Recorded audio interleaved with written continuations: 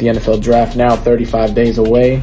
We are going to talk about Bijan Robinson, running back from Texas University. He stands at 5'11", 215. He ran a 4.46 40 time with a 37-inch vert and a 10'4" broad jump, and his 10-yard split was a 1.52. For his season totals, he had 1,580 yards rushing on 18 touchdowns, and he also had 6.1 yards per carry, 19 receptions for 314 yards and 2 touchdowns. Some of his pros is he finishes runs with authority. He'll let you know that he's a power runner and he's not going to be stopped by anyone. He lowers his shoulder pads, which is also really great. He has great hands for dual threat ability. You want a running back in this league now who can not only run but who can catch the ball. He has quick feet. Where he's looking at, his feet will go and get there. And he has great balance off of contact. The only con I see with him is sometimes he is hesitant on decision making, and he can be bad against fast defenses. It takes a little bit too long, and sometimes in the NFL, quick defenses can get to that. But other than that, obviously,